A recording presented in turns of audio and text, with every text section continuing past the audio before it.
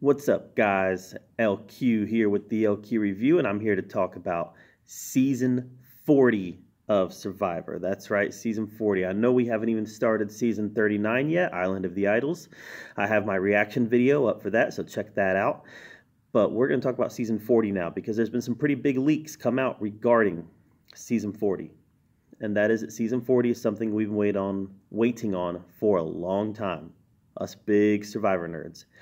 We've been waiting on the all-winner season where all 16, 18, 20 players were former winners of the game.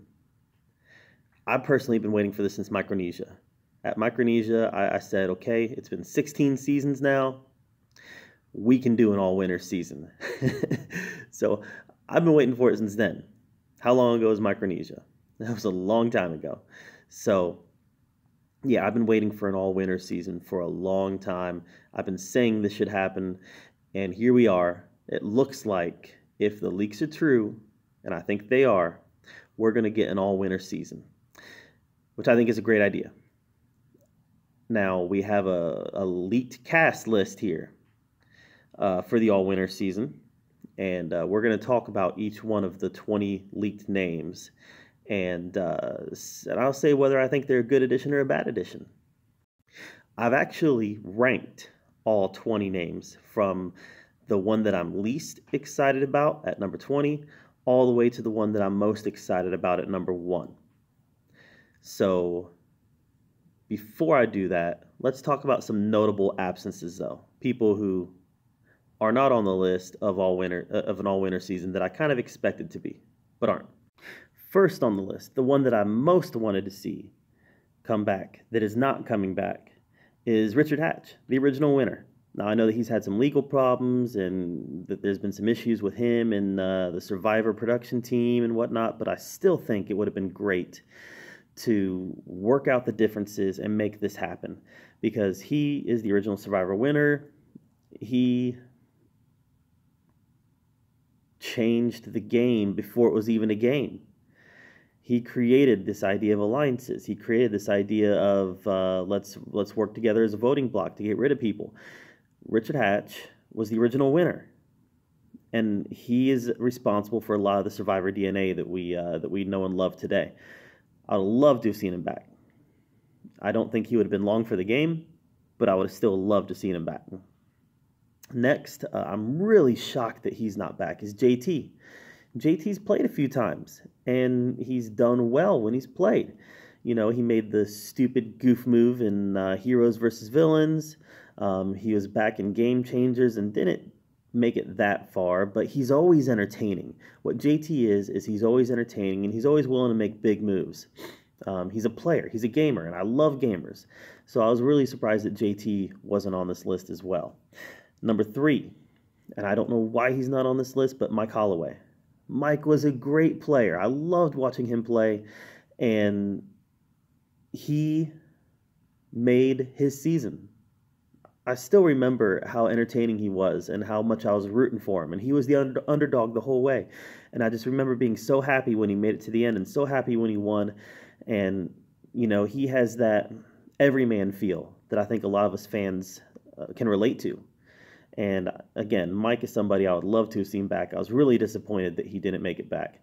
Those top 3 right there, I think could have easily replaced the bottom 3 on the list of contestants and would have made the season better.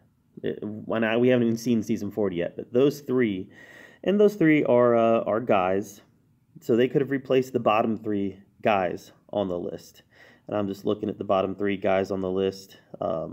Yeah, they could have replaced those bottom 3 guys, and we would have ended up probably with a better season.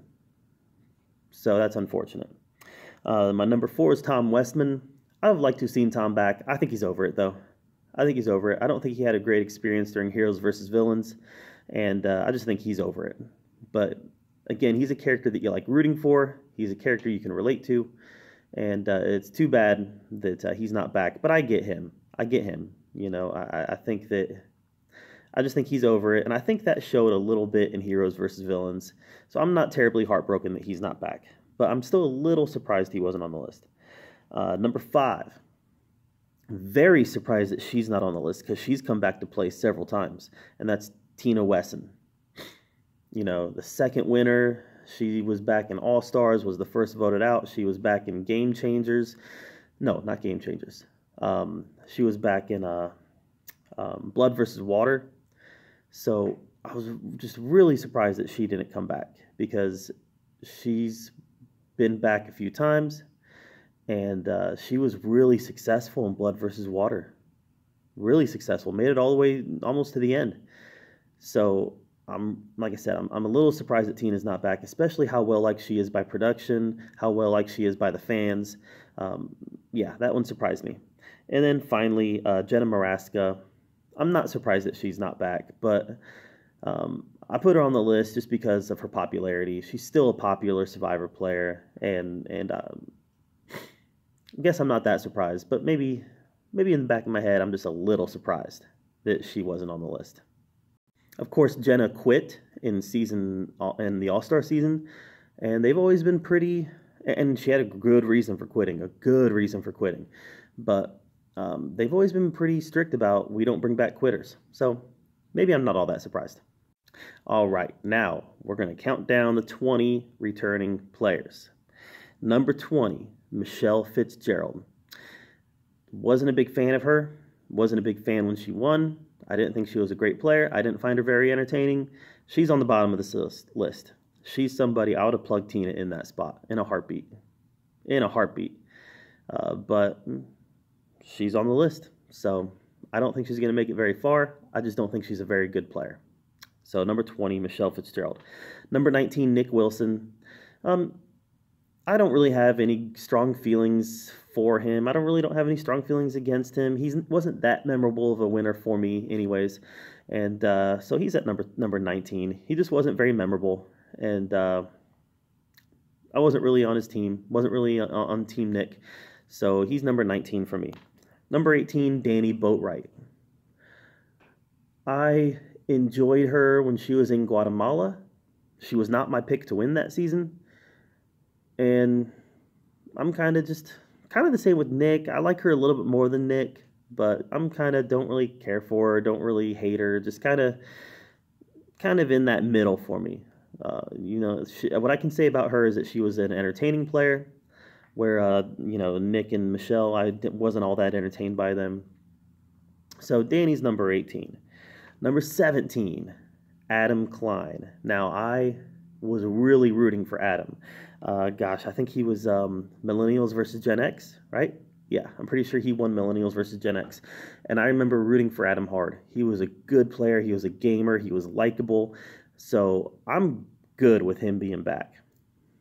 But there's a lot of bigger personalities than him, and a lot of characters that are, I think, more entertaining than him. So he's near the bottom. I'm happy that Adam's there.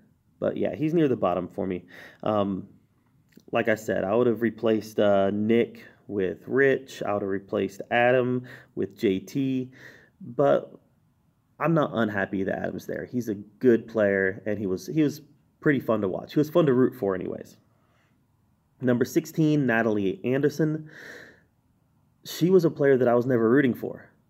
I was never on Team Natalie, but she played a good game. She played a good social game. So I understand why she's on this list. She was a gamer. She played hard, and she won. But I was never on her team. I was never rooting for her, but I get that she's here.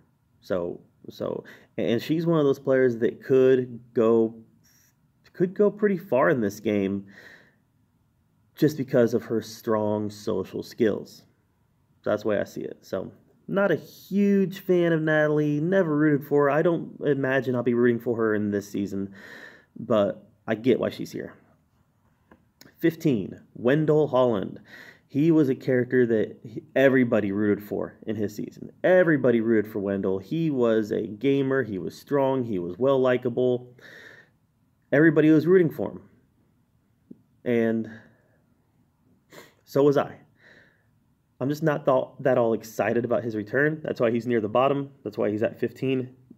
Just not all excited about his return. Yeah, I remember rooting for him. I remember liking him. I remember thinking he's a good player. But just not excited for him returning. That's all. And nothing against him.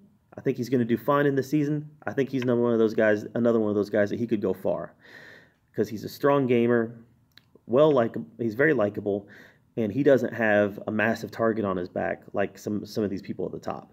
So I could see Wendell going a long ways. Number 14, Sarah Lacina, the cop that won Game Changers and stole it out from under Brad Culpepper. Brad Culpepper should have won that season, and Sarah got it. But so Sarah's at number 14. Not a huge Sarah fan, but she's a player. She's a player, and you got to give that to her. She's a player. But I definitely was rooting for Culpepper in her season. So maybe she's at the bottom just because I'm still a little bitter about that one. So number 40, Sarah Lacina. Number 13, Denise Stapley. Denise Stapley. Now, Denise was a very good player. She was a very strategic player, thought out every move that she made well in advance and executed very strongly. Very under the radar type of player. I think that she's either going to go a long ways or she's going to be out early. But one of the strong suits about her is that she's a listener. And if I remember right, she's a therapist. If I remember right, that's her profession as a therapist. So it makes sense that she's a listener, but she listens to people and she forms those strong bonds by just listening. And that's something that can get you far in Survivor. So I either think she's going to make it a long ways or she's going to be out early because she's going to be looked at as under the radar threat. I could see people looking at her and saying, I remember how she played. We don't want to give her a chance to get a foothold. We got to get rid of her. So I could see that, or I could see her going a long ways because, like I said, she's very social, very strategic, and she listens. So number 13, Denise Stapley. Number 12, Ben Dryburghen. I think that's how you say his last name. I don't know, but I love him. He was very entertaining, very comedic, very hard, likable player. And I think, what was his season? His season was the blue collar. No, his was Healers versus Hustlers. The Healers Hustler season, whatever that one was called. He was great. He was great. I loved Ben. He was very dynamic. He was a character. He was a character. And that's what I like about, if they're not a player, if they're not somebody who's playing hard, at least be a character. And he was both. He played hard and he was a good character that made for good TV. So Ben, number 12. All right, next is number 11, and now we're getting into some of the players that I'm really looking forward to seeing. Number 11 is Jeremy Collins. Man, he was a good player. He deserved to win his season hands down, and I'm glad that he won, and I can't wait to see him come back. I'm pretty sure that his vote was unanimous for his victory, if I remember right. But man, Jeremy was so much fun to watch. He was so easy to root for. He was a great Survivor player. Can't wait to get Jeremy back and see if he can repeat that magic, because he was really good. Number 10, Kim Spradlin. All right, here's the deal with Kim. She won One World, and she was the only player in One World who was any good at all. So, I mean, the way that she won One World was reminiscent of Boston Rob in Redemption Island. She just owned it from day one. She owned it. So the question is Kim that good? Or was she just up against a bunch of goats? We're going to find out in season 40 if Kim was really that good or if she was just up against a bunch of goats. And I think that's going to be a fun storyline to watch. Number 9. This is going to be interesting, and we'll get to why this is interesting soon. But number 9 is Amber Mariano. So Amber won All-Stars. She won All-Stars largely because she wasn't Boston Rob. I think that Boston Rob deserved to win All-Stars, but she won it because he took all the heat. He took all the heat. He took all the anger, and she was the vote that she was the least objectionable person who was sitting in the final tribal council as far as the jury was concerned. So she won. I'm not saying that she wasn't a gamer. I'm not saying she didn't play hard. I'm not saying she didn't play well. But Boston Rob, I think, should have won that season, and she won kind of by default. But this is going to be an interesting season because somebody that she knows very well is also playing. So it'll be interesting to see if she's on the same tribe as this person or if they're on different tribes. It'll be interesting to see how that plays out. I'm really looking forward to that storyline. But Amber is number 9. Number 8. Some of you are going to be surprised that she's so low. As if number 8 out of 20 is low. But number 8 is Sandra Diaz-Twine. The only 2-time winner in Survivor. Will she make it 3 wins? I don't think so. I think she's going to be an early target because people aren't going to want to see her get a foothold. I don't think people are going to want to see her get a chance to win it 3 times.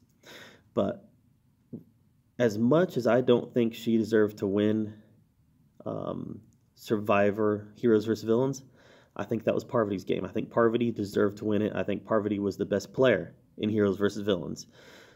So as much as I don't think she deserved to win Heroes vs. Villains, you can't deny her gameplay solid. You know, her gameplay is, as long as it's not me, I'm a vote. And I don't know if that gameplay will work with players of this caliber. We'll have to wait and see. But one thing is for sure, she seems to be a likable person because the players, if she wasn't likable, players would just want to get rid of her. And she's made it far every time she's played, except for in Game Changers. And she still made it farther in Game Changers than I thought she was going to. So Sandra, I don't think is going to make it far. I think she's going to be an easy, quick out. But she's going to be entertaining to watch. She's always entertaining. Number 7, Sophie Clark. Sophie is another one of those dark horse winners. Like, if they let her get a foothold, she could go a long ways. Now, when she won, I wanted Coach to win. I thought that Coach showed us so much growth in Survivor South Pacific, and I thought that he played a great game, but I couldn't really disagree with her win either. Either one of them were the right choice to be the winner. So I think that she's a player where if they let her get a foothold, she's going to go a long ways. So she's going to either be an easy out or somebody who's going to make it all the way to the last part of the season. Number 6, Tyson Apostle. Tyson is incredibly entertaining. I was actually really surprised that he won Blood versus Water. Really surprised because he made such a ding-dong move in Heroes versus Villains that I was like, I'm not sure if this guy has any strategy, has any strategic capability. But he showed that he does. And maybe that's just growth on his part. You know, after playing the game a few times, Blood versus Water, he got it. And he did well. And he rode that to the end. I think it also helps that his girlfriend got voted out really early in Blood versus Water. And he was able to just, now it's my game. I don't have to worry about her. This is just me. So I think that probably helped a little bit as well. Now we're in the top 5. The top 5, I am so excited about each one of these players coming back.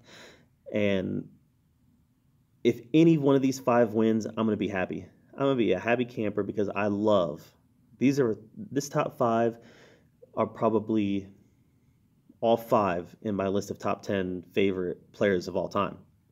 So if any one of these 5 win, I'm going to be ecstatic. Number 5, Yul Kwon. Yul,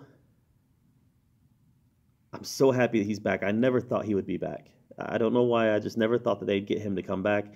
Yul was a great player. Yul is one of the great winners of Survivor, where he owned it. He owned it, and he made several strategic decisions to get him further in the game, and it was his season.